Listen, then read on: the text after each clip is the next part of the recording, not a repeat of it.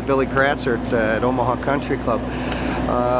Bill, you transformed nice from your playing days into got to be one of the greatest jobs in the world. Well, it is, and you know, it gives me the opportunity to not only be with some of my friends out here on the Champions Tour, but then it gives me a chance to be with the guys on the PGA Tour, to where, you know, I'm right there with the guys that are playing the best. So to be able to play with the Tom Watsons, the Nicklaus, Trevino, Player, Arnold, you go down the list, and then to be able to do TV and be able to be with Tiger, it's unbelievable. So, is it hard sometimes to be objective when you know that you're going to see them the next week? And I mean, sometimes that can put you in a tough spot. You know what?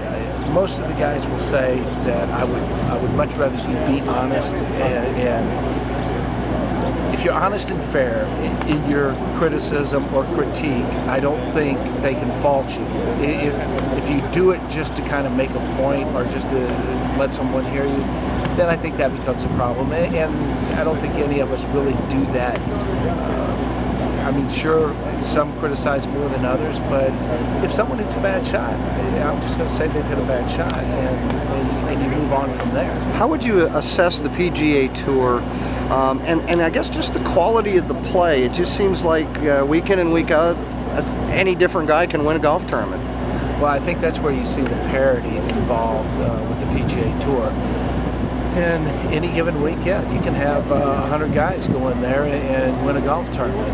You go back to the FedEx Cup playoffs a few years ago when Heath Slocum was 124 and he wins the golf tournament. He rides out all the way to the Tour Championship. But the parity on the PGA Tour is deep.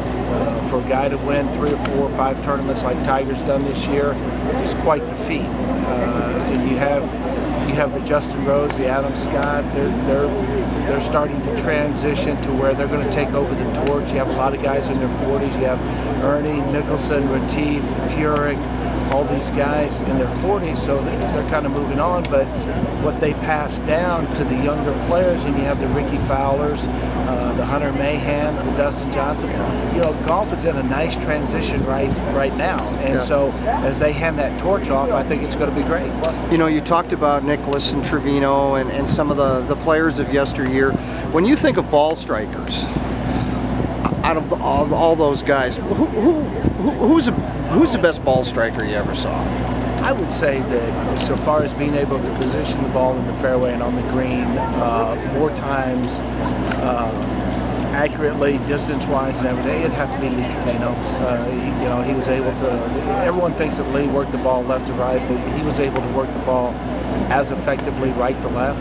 And you know, he's won 6 major championships, and the only one that he didn't win was the Masters, but he was 2-2-2 across the board with the PGA, US, and British. You had the opportunity to play with him several times. Was he fun to play with? I know he liked to talk a little bit. Did that get in some people's kitchens from time to time? You know, it could if you let it affect you, but I think all in all, everyone respects everyone's space out here on the tour, and everyone's out there to do a job.